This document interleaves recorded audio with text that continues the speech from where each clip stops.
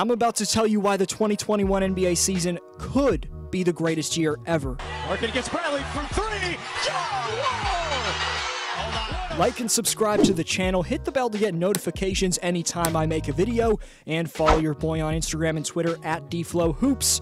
Let's get into this. Now, before showing you every reason 2021's NBA season starting December 22nd might very well be the best year ever, I've got to quickly go over what went down in 2020 and then declare what must happen for 2021 to be as good as it could be. For many reasons, the NBA's had its worst year in history, from losing a commissioner who brought the game to new heights in David Stern to, of course, the shocking tragedy of Kobe and his daughter. The hearts of NBA fans took a heavy hit to start the new year. When the league returned after the pandemic, the new no-fan environment took a lot of the hype away that comes along with watching an NBA game. A finals highlighted by LeBron James drew the lowest ratings on record in a championship series. Along with the eerily quiet building they played in, here's why I think those ratings were actually so low. No matter mine or your ideological beliefs, it's hard to look over the fact that Black Lives Matter being in the middle of the court drove fans away. When people watch sports, they don't turn it on to be told how to think, they turn it on for the entertainment. Bottom line is, if you appreciated the social justice messaging on the jersey and kneeling for the anthem, there's still no denying the fact that a good percentage of the audience the NBA once had was turned away by that. We know what identity politics does. It divides and it polarizes. It's crucial that next season the NBA chips away at being known as the league that gets politically motivated and sticks to strictly basketball, because if 2021 is going to be an extremely marketable year for the NBA, given we get fans at some point, then that's what has to happen. They have to stick to what's going on between the lines. Adam Silver recently declaring that BLM won't be written on the court next year is further proof that as woke as it seemed at first, it ultimately hurt the league's ability to make its typical revenue. But the fact that the NBA will be back in arenas this upcoming season is a great sign, because the bubble environment just wasn't it. Having said that, a ton of eyes that weren't around during a historically bad 2020 may be forced to turn their attention to what's going to happen in the 2021 season. Tons of basketball's most elite players who've built up a ton of popularity and who can swing outcomes of a playoff bracket are returning to play next season. John Wall of the Washington Wizards, Steph Curry and Klay Thompson of the Golden State Warriors, plus Kevin Durant and Kyrie Irving of the Brooklyn Nets are all expected to be back at 100% December 22nd. That means that LeBron's Western Conference and Jimmy Butler's Eastern Conference have a lot more contenders than they had this past year. As difficult as the tear LeBron and AD's 2020 run was, going through three well-built teams in the Blazers, Rockets, and Nuggets, trying to take 4 games on 2 of the greatest shooters of all time in the Splash Brothers is a whole different animal. And last month on October 6th, Steph Curry promised great things from the Golden State Warriors in the 2021 NBA season. He said, quote unquote, "You look at the West and look at the teams that are in the bubble and how deep it was, and you add us back into the mix next year, it's going to be wild." He also said, quote unquote, "We just need talent. I like the position we're in with the assets that we got and the guys coming back off injury. I think we'll get it right. Our front office has gotten it right over and over, and I expect nothing different coming back from this tough year that we just had." More on the Warriors' chances in the Western Conference next year are coming up. But moving on to KD, Uncle Drew, and the Nets.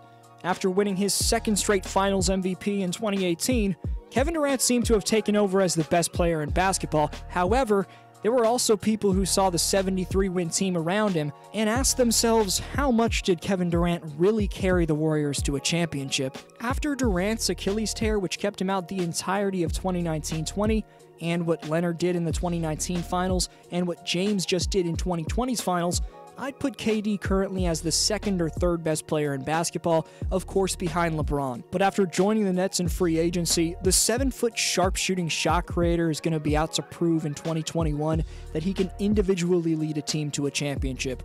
Even though the Snake will have Kyrie Irving next to him, there won't be generationally great players everywhere else, and Durant will certainly have to carry more of the scoring load than he did in the Bay. Although, the pieces around Brooklyn's 2 All-Stars are still very much in place for them to make a deep run in the East next year, potentially win it.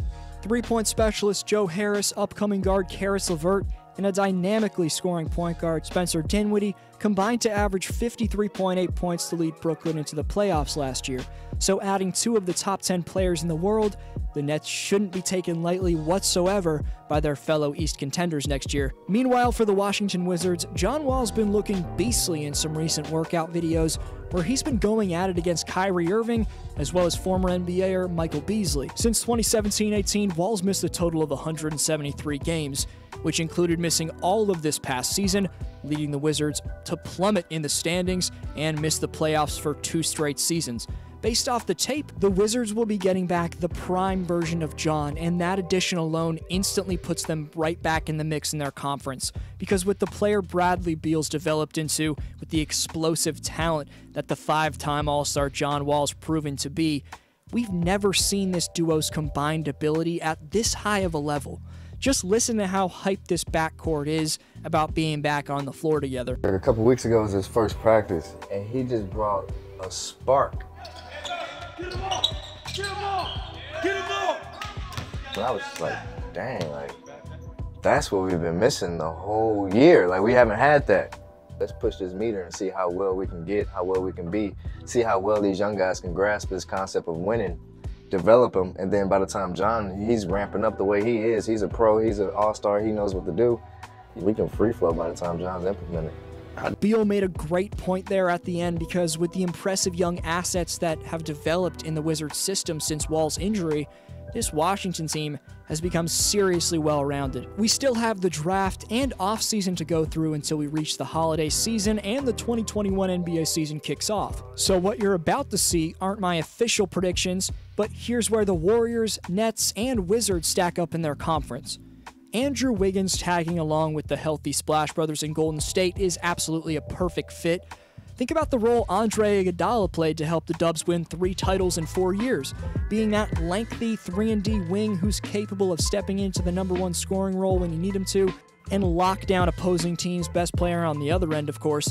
And Wiggins may not be the defensive player that Iggy was in the Warriors system, but with high IQ defenders everywhere in Golden State, plus a coach in Steve Kerr who knows what type of defense it takes to win multiple titles, Andrew could be an elite stopper in the Bay. He's a perfect fit with this former dynasty, and surrounded by the most deadly and efficient marksmen in Steph and Clay, I think the Warriors finish 3rd or 4th in the West next year. I think the fresh, healthy legs of KD and Kyrie will lead the Nets to an insane start in 2021 and place 1st or at the very least 2nd in their conference by the end of the year. In the nation's capital, the only problem about the Wizards' backcourt excited about playing with one another is that Wall and Beal have both been in trade rumors lately. But Wall's not only, without a doubt, the fastest player end-to-end in the NBA, but you could argue that he's the best playmaker in basketball when he's fully healthy. So I think John Wall and Bradley Beal will immediately reestablish themselves as a backcourt to be reckoned with. But this time they'll be even more dangerous with Beal's recent superstar development, and I think they'll challenge for a top 3 to 5 seed in the Eastern Conference. In 2021, you're about to see those 3 teams make things a lot more interesting. But whether I talked about it or not, I want to know the reason why you're most excited about the upcoming season. 2 shout-outs at the end of next vid. Keep watching some of my recent content. This was D-Flow, and I'll see you next video.